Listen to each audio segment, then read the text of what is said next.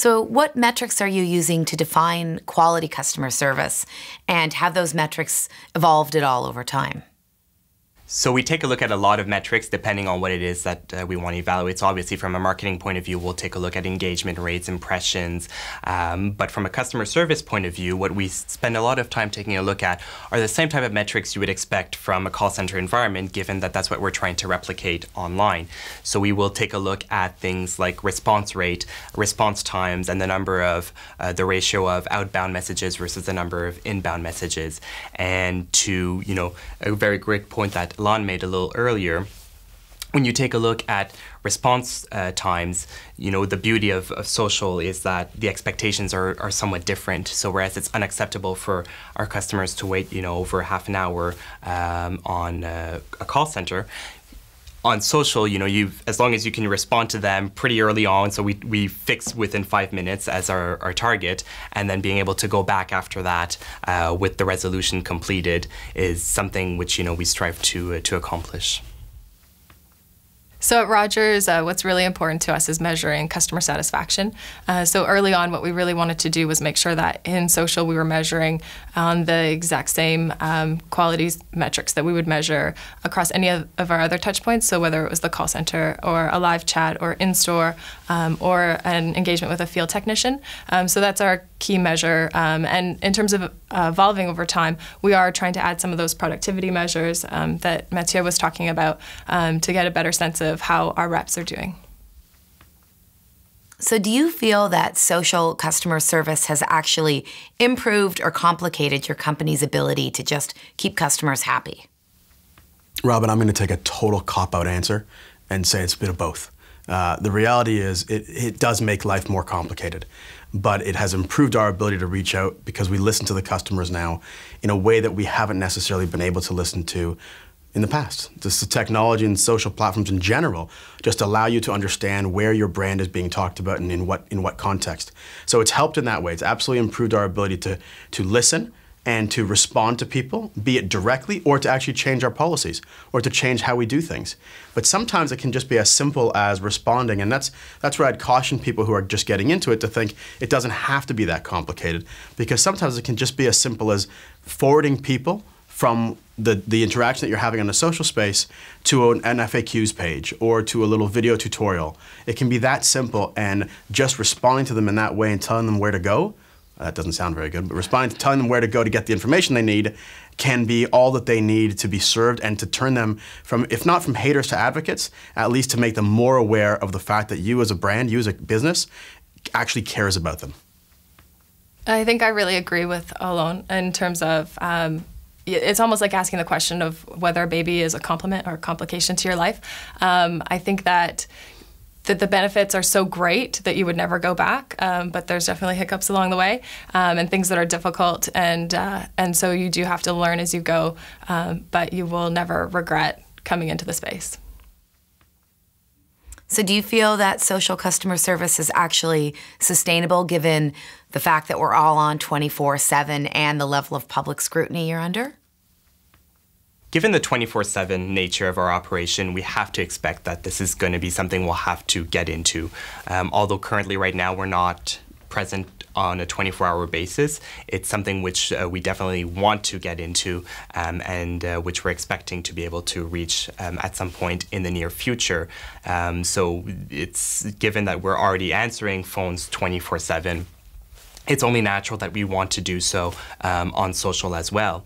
And regarding public scrutiny, the important thing here is that, we're here to be transparent and to show people and to educate consumers on Air Canada on some of the things. Not every single one of our policies is very popular, so this actually works to our advantage. We want people to see what we're saying to other customers and how we're explaining certain policies that we have. So public scrutiny in a certain way works to our advantage. It's giving us the opportunity to present our side of the story, which is not always an obvious thing to do in other channels. I think it's really easy for the three of us to talk about 24/7 because we're already running 24/7 operations.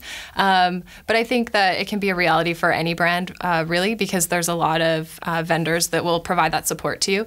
I think it's the reality of the new social world, and I don't think it's anything to be afraid of, certainly. When it comes to 24/7, obviously the news never stops, and we want to take care of our customers. I wish we were a country like Italy, where we only have one time zone. It's a lot easier to handle 24/7 calls. We're not, and it does make it challenging. We took a different approach when we launched this, and that was to be upfront and to say we're not here 24/7. If you go on the Globe Unlimited Twitter handle, you will see exactly the hours in which we will respond. And so we got some credit, some flack for it, but we also got some credit for that. People's expectations change. We see when people are tweeting us. We see when they're not.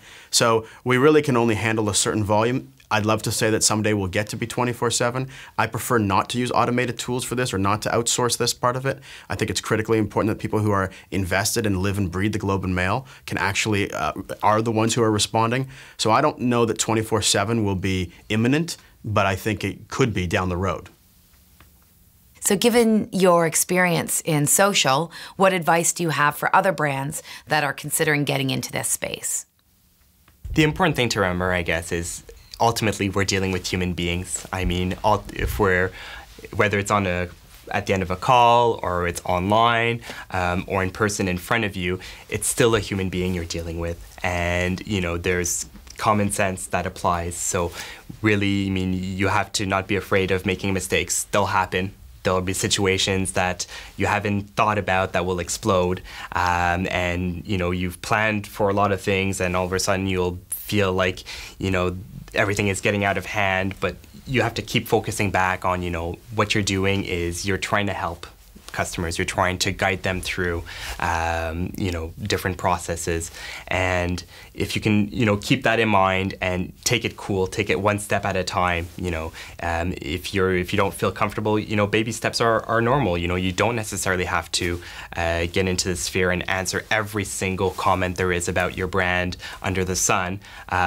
Take small steps, take it one at a time, and assume your mistakes. We've had examples where we've made public mistakes online, and we've turned it around in such a way that people came back and said, well, that was actually, yeah, you've made the mistake, but this is actually funnier the way you've been able to recuperate it.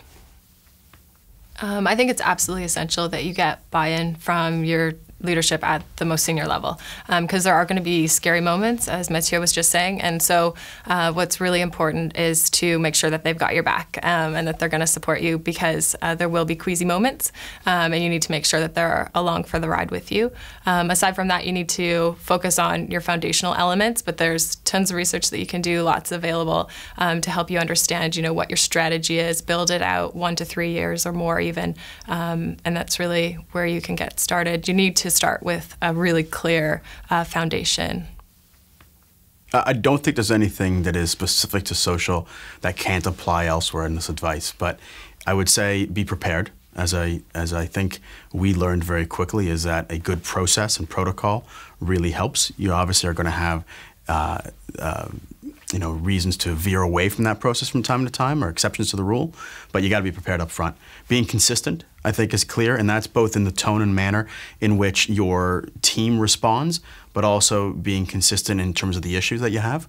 And then be legit, be serious about this. So if you're going to say that, if you're going to listen, you got to actually do something with what you're listening. You have to turn that information into action. And so I would say, take that part seriously of actually converting. I think there was great advice there that I wish I had 6 months ago. In particular, the one about corporate alignment and making sure that you've got this commitment from the top. But I think internally, you can't take yourselves too seriously when you're out there. And I love the idea of bringing in your tone. The one last piece I would say is just remember that whatever you do is out there. And so, if you are willing to say it, it's just like email in some cases. If you're not willing to tell the person to their face, then you shouldn't be willing to put it into an email or a tweet, or certainly not on behalf of the entire organization.